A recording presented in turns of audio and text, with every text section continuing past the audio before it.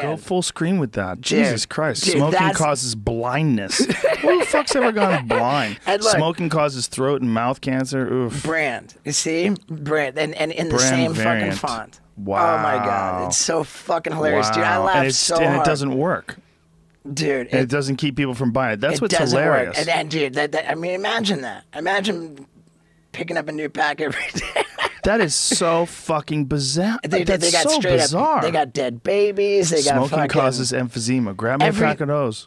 Dude, every single one of them is so fucking hilarious. Yeah, I've never seen that. I've seen in England they have a big picture of like people that have like lung cancer and shit on the cover, and it says smoking will kill you, but they don't have this shit. What the fuck? It causes.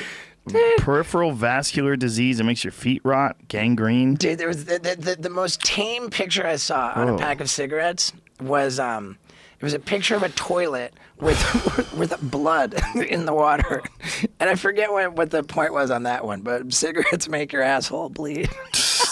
Isn't it crazy that doesn't even work? Like you're selling someone something that you're showing them all the terrible shit that it could do, and everybody's like, yeah, worth it. Right. Worth it for a puff. I know. I used to be convinced. I remember Dr. Drew. Dr. Drew used to pester me to try to get me on that celebrity rehab show before I was sober. Right. And he had another project which was trying to, it was focused on getting people to quit smoking cigarettes. Were you smoking at the time? I smoked for fucking 17 years. I started smoking when I was 16 and stopped when I was 33. Whoa. Yeah, 17 years I fucking smoked, man. Do you feel any ill effects of it now at 43? Almost 43, and... How's your cardio?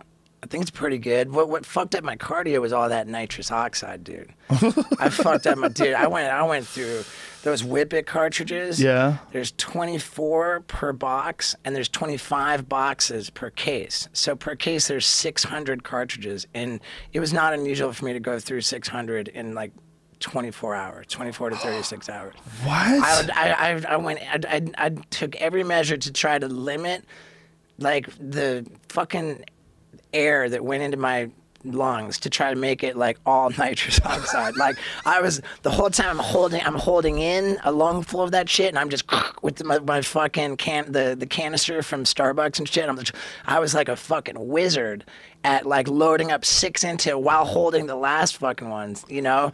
And dude, that was when all the crazy shit would go down, because I would be like awake on cocaine for 3 days and inhaling nothing but nitrous oxide.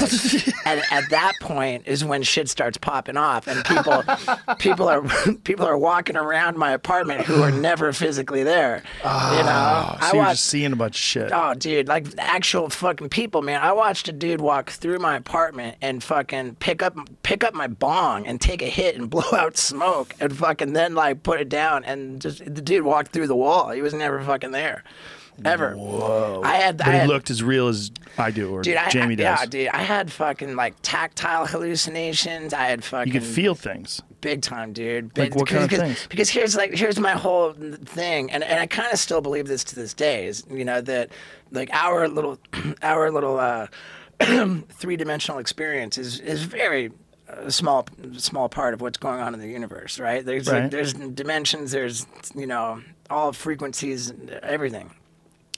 And that if you do enough drugs, like the barriers between these different compartments of the universe become eroded somehow, you know? Like I started hearing voices, and to an extent, I fucking believe still that shit was real. Like these spirits that were fucking talking to me, I'm hearing the voices. Like I had a conversation with a friend of mine who sells weed about a very similar thing, where I was saying that I think that something happens when you smoke pot. It's not just that you get high, but that the way you interface with the world changes, and then the world changes because of that.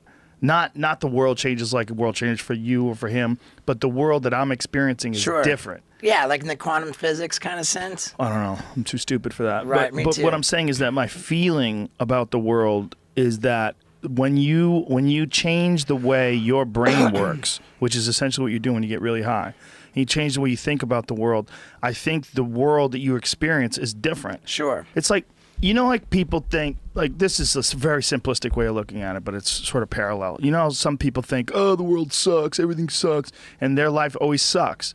and then there's people that are always super positive and super happy, and their life is always happy. Sure. There's something about when you get like really high, like especially marijuana, because marijuana is a sensitivity drug. It's almost like the opposite of a lot of drugs, because a lot of drugs make you insensitive, like alcohol makes you blunt, right? You're not aware of people looking at you. You don't give a fuck. You're like, whoa, you get drunk, you're loud, and you're crazy. Your social cues get skewed. You don't see. Marijuana is the opposite.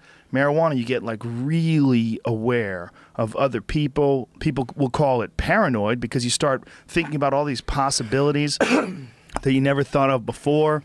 But I feel like the way you interface with the world becomes very different. You're aware of all these different possibilities.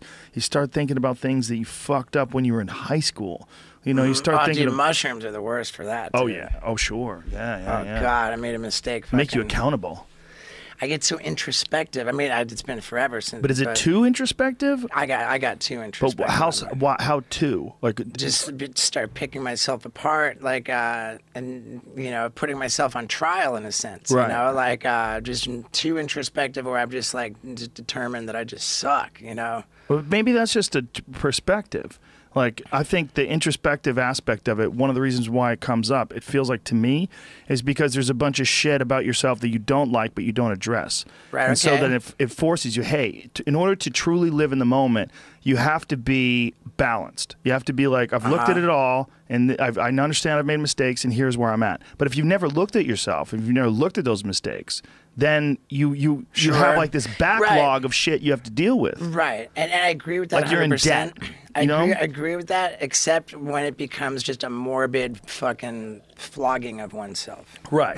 Oh yeah, for sure. Which is what it would come to. But I feel like that morbid flogging of yourself comes from you, like the debt analogy is a good analogy, because if you're in like massive debt and you go to spend money, you're like, I don't even have any money. How am I spending this money? Whereas if you're even and you go to spend the money, you're like, no big deal. I'm just spending some money. It's normal, right? I think that when you don't have an accounting of who you are and what you've done, and especially I think the big one is your effect on other people. You know, that's the one that comes up with me on mushrooms or on pot, especially on edibles. It's like how I've interacted with other people. And even if I thought it was justified, and maybe I was justified, when it comes up on pot, especially on edibles, for me at least, that's where I feel like the most accountable, and I have to think about like my behavior the most. Well, I always feel like with the edible thing, it always feels like, could I have done better? Instead of just being like, was I okay? Like, yeah, that guy was being a dick to you. Yeah, fuck him. It's never that. It's always like, maybe I could have caught on earlier to how he was feeling and reassessed how I was communicating with him, and instead of being defensive or aggressive, right, I mean, maybe I could have handled it better. Well, hey man, sounds like you're working a great spiritual program with your edibles. Well, I try to do it all the time, but when I'm with edibles, like I've said this before, and people go, oh no, but I think pot makes you a better person. I really do, because I think all that responsibility and accountability. I wish I could smoke pot, but you know, my pot bone's connected to my booze bone, and my booze bone's connected to my. You don't have to. Right. Look, you don't. Honestly, no one has to do anything. I get as much high and as much mental clarity from yoga as I do from anything. I really do. Dope. I mean, if someone told me I couldn't smoke pot for the rest of my life, but I could do yoga, or I could just smoke pot for the rest of my life and not do yoga, I think I would take the yoga. Wow. I really do. All right. Because yoga gives me, I mean, I love the feeling of pot. I really do. But yoga gives me a relaxation when it's over. Like there's a clarity that comes from things that is like, it's like after like post yoga class, those are like that is the friendliest, nicest group of fucking people. Go stand. You want to meet some nice folks? Stand outside of a yoga class when the yoga class is exiting. Right. You'll meet like the most balanced, nice people because they drained all the bullshit out of themselves. Hey, can we hit pause so I can take a leak? Already? I know. I told you, You're dude. an animal. Go. We're not pausing though.